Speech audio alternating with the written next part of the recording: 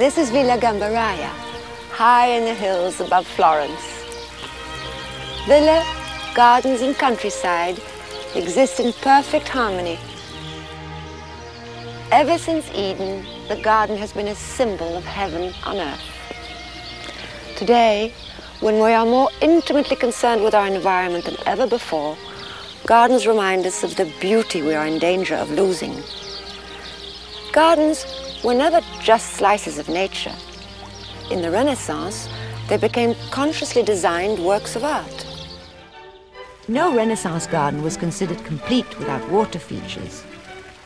The Villa Lante, north of Rome, flowing down a steep hillside with an enchanting series of terraces and fountains, is considered the perfect realization of a Renaissance garden.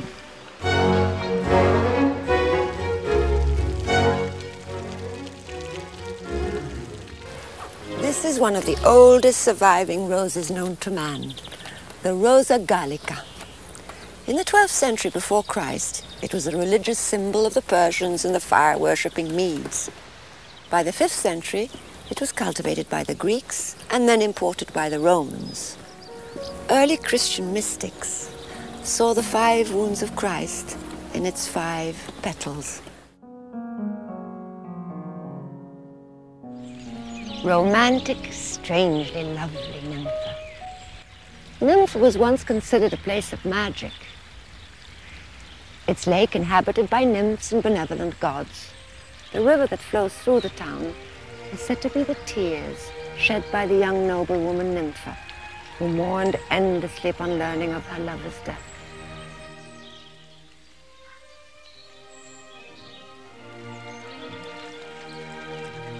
What was once a neglected, wild thicket sprawled with greenery is now a bewitching, enchanted mass of tangled sweetness. Nympha, a romantic affirmation of the freedom of expression possible in a country garden.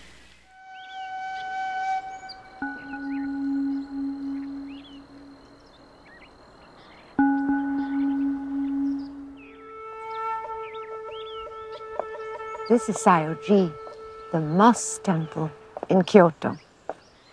It was built by the Zen Buddhist priest Musu Soseki over 7 centuries ago. An enchanted world of shades of green.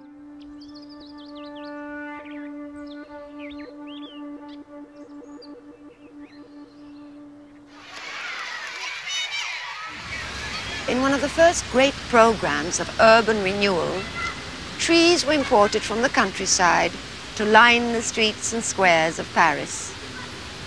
Around the world, as cities grew and the space for gardens disappeared, the tree assumed a crucial role to help the urban dweller maintain a vital link with nature.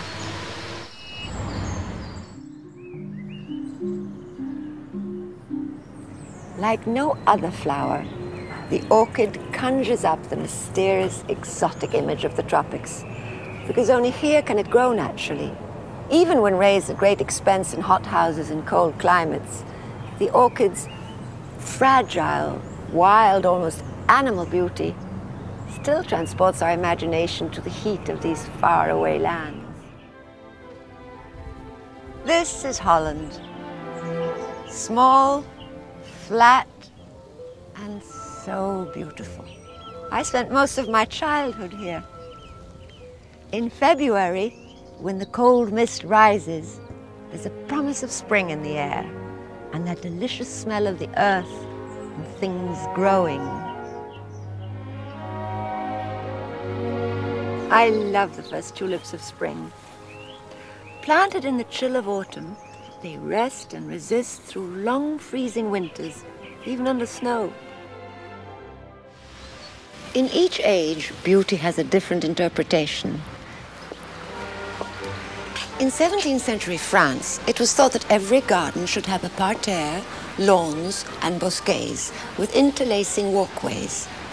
Axial alignment, which draws the eye to the landscape, was emphasized by long, radiating alleys of trees. The parterre de broderie, embroidered patterns, dramatizes the hand of man in nature. The vista gracefully continues along a large pool and a broad alley of grass, with a mixed woodland bosquet on either side. The use of perspective in the landscape is dramatically exploited. The garden is typical of 17th century France. Man's mastery over nature sets the theme. Summer afternoon, summer afternoon. To Henry James, who loved nature and gardens, those were the two most beautiful words in the English language. In all the history of gardens and garden styles, the country garden is the most down-to-earth. Unlike grand formal gardens, the country garden is a cozy place for people and plants.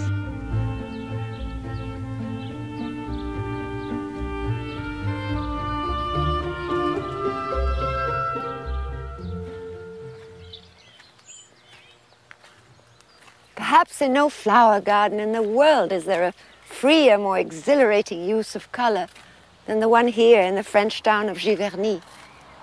Claude Monet, the father of Impressionism, created this garden with a painter's eye. More than anything, he said, "I must have flowers, always, always."